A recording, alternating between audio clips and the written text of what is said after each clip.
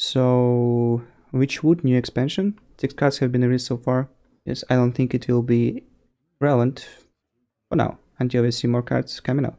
Pumpkin Peasant, 3 mana 2/4, lifesteal, each turn, and this is in your hand, swap its attack and health. Yes, you can get a 3 mana 2/4, you can get 3 mana 4/2, it's a weak card, doesn't belong in constructed. Like 2/4 is always weak, and you are not playing 3 mana 4/2, you can just play like 4/2 stealth. Phantom Militia, 3 mana 2/4, Echo and Taunt. 3 mana 2/4 is very weak. Taunt doesn't make it much better. The fact you can play it on turn 6 and summon it twice, turn 9 summon it 3 times, it's not super relevant. On 6 mana you want to be doing very powerful stuff. You don't want to be playing 2 to 4 turns.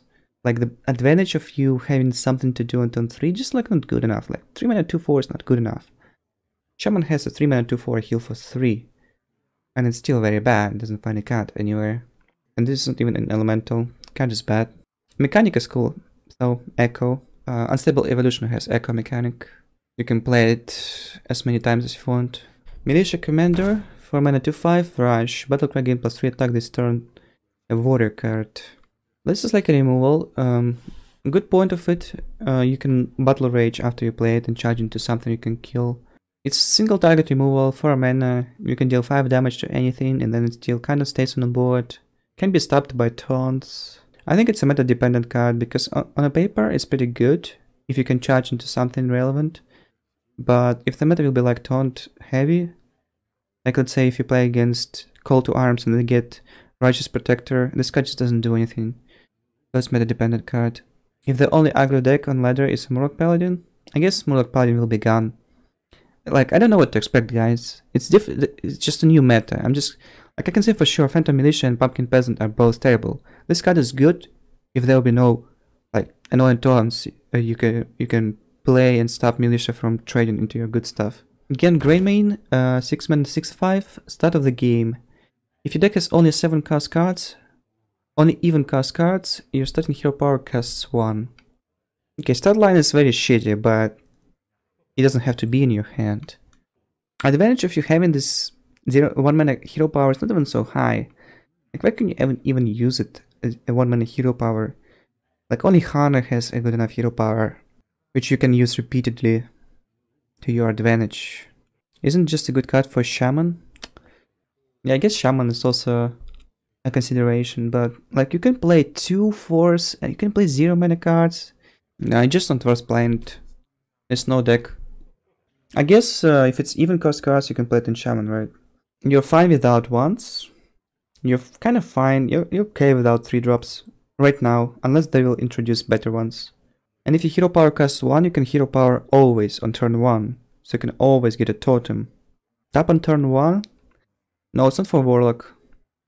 You can run Void Lords, you can run Despicable Dreadlords, Doomguards. What's the point of life tap if you can't run all those powerful demons? A Zoo without 1-drops. I guess you can run Wisps and Snowflipper Penguins.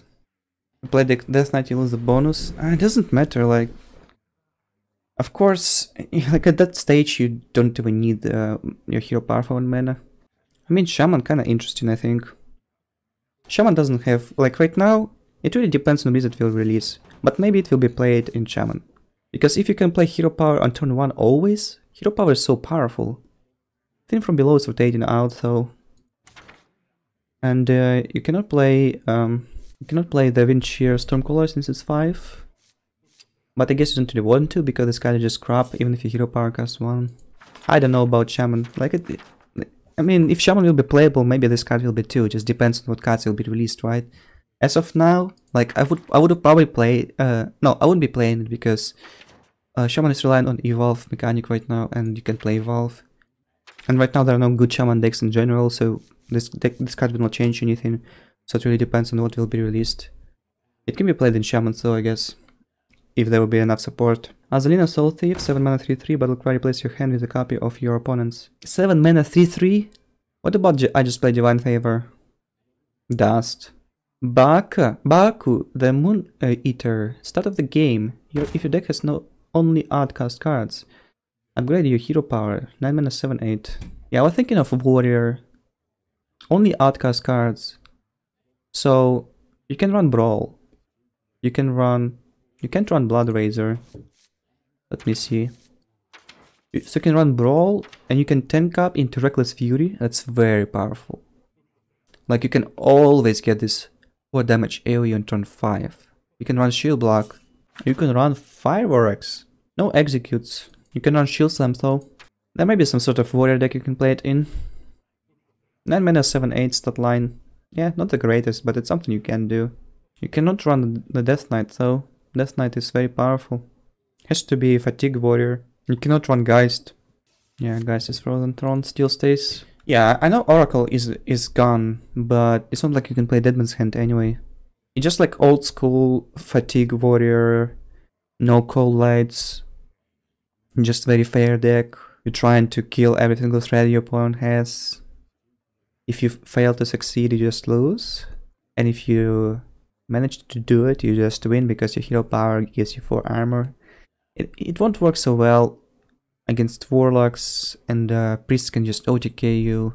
It's tough to see, but it's a new year and so many cards are rotating out. Very underwhelming stuff can become powerful.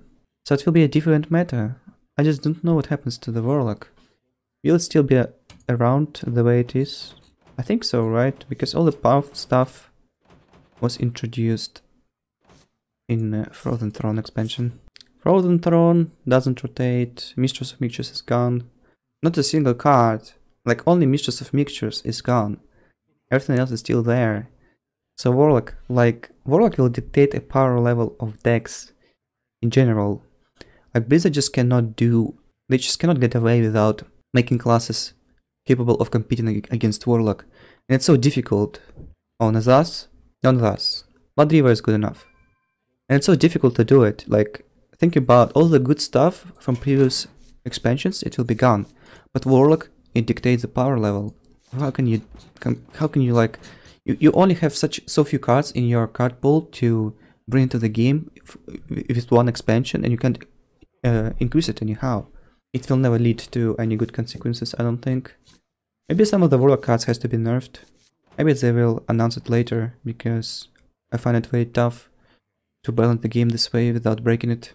They will have to print broken cards for classes, and broken cards are always terrible. A good example is Call to Arms. If you draw it, you win the game. If you don't, you lose. You don't want this in Hearthstone. And the only way to achieve this power level drop is to nerf cards from the Warlock. I like the new mechanic. It's too early to say if any cards will be good or not, unless it's obvious, like in case of those I named before. Phantom Militia and Pumpkin Peasant, those are very terrible.